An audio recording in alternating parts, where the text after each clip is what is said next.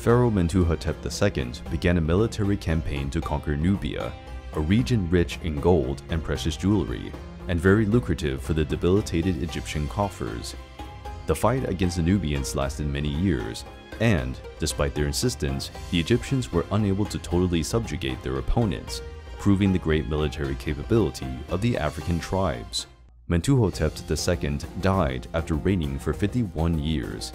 He was buried together with his 6 wives in a funeral complex in Deir el-Bahari. After Egypt regained its financial power, without facing great external threats, the empire entered an erudite period.